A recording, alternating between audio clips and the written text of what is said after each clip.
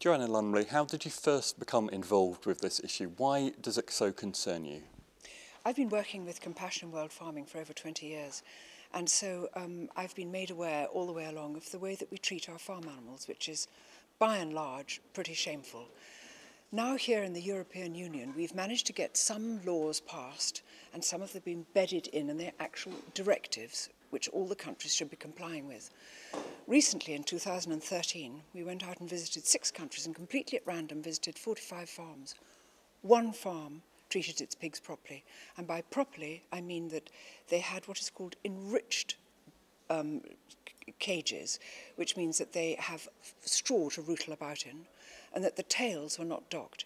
In every other farm we visited, they were crammed in together, filthy sheds, up to their hocks in excrement, sometimes in pitch darkness, with just concrete on the floor or slats, slurry, nothing for them to do, and all the tails have been docked, a lot with flies around them. But the thing about the docking of the tail, although it's hatefully cruel and it's done without anaesthetic, is that it means if a pig's tail is docked, it shows that they are too tightly stacked and they would be chewing each other's tails out of frustration and boredom.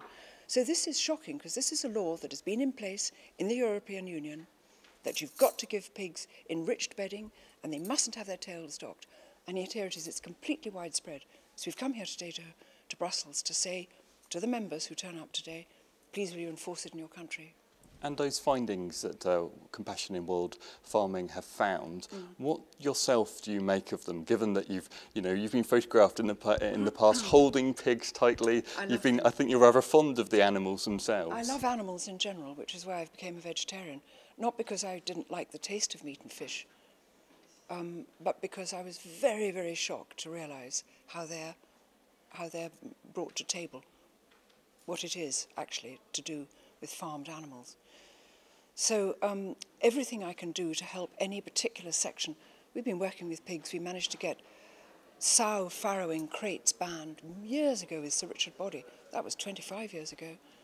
We managed to get these things in. You can only go little by little with parliaments, but you've got to get a law made. What infuriates me, shocks me, is this: it's a scandal the way that these laws are being flouted. It is a European Union directive, it is a law, and yet everybody flouts it. Why aren't they penalised? And I think it's because people want to make money. I think because the public, the paying public who eat meat, don't know how it's brought up because it's always concealed from us. They imagine that parliaments are doing the right things. They might have read that this is now a law and imagine it's being put in place, and it isn't. So today it's really saying, get in there, fix these laws, make them work.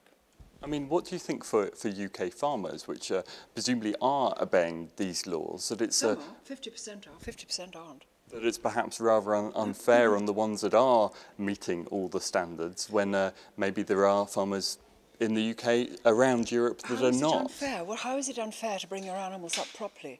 I mean, I know that there's a rush for cheap meat. The truth is, if your meat is cheap, you can be certain it's involved cruelty somewhere along the way. So don't just think, wasn't it lucky it was a bargain, or these people do this meat much cheaper. You can be sure that that animal has been deprived in some way before it's been brought to table. So be very careful of cheap food, cheap meat in particular. It shouldn't be cheap. Meat, fish, poultry, these are luxury items and should be eaten sparingly, not every day, by course, and never cheap. You mentioned that you've come out to lobby the MEPs, lobby the EU on this. Do you think that with your support that this argument can be won, given there is already European law on issues like sow stalls already in place? Well, I just happen to be one of the many thousands of supporters of Compassion World Farming, and indeed animal rights groups across Europe. But we have to have our voice heard, and so how do you get your voice heard? You get it heard through democracy, and you invest your trust in members of Parliament, members of the European Parliament, and you trust them to do what is the law. They are now failing to enforce these laws. So we, as the democratic system, come here quite humbly and modestly and say, will you please enforce these laws?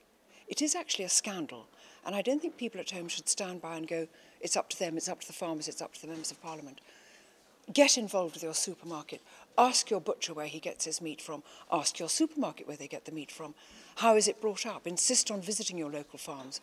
Try to see these things. Try to do a bit yourself. Don't let somebody else do it. Indifference is the friend of everything that's evil. Indifference. Just finally, that point on consumers, I wanted to ask you about that, because the European Commission has named countries that it's investigating for certainly not meeting the law. Do you think that people should pick and choose the meat that they buy, the bacon that they buy, according to the country that it's coming from, to pick and choose the good ones? I do, but it's terribly difficult as a woman who's busy with 3 children. What she wants to know is the meat she's buying has been properly brought up. I believe this. 50% of eggs in Britain now are free range. 50%. And that's because of our constant pressure. And now people are completely happy to buy free range eggs. 50%. The other 50% don't care how they're brought up. But I think to ask a woman to study every packet, some of them very scrappily written and you can't really tell.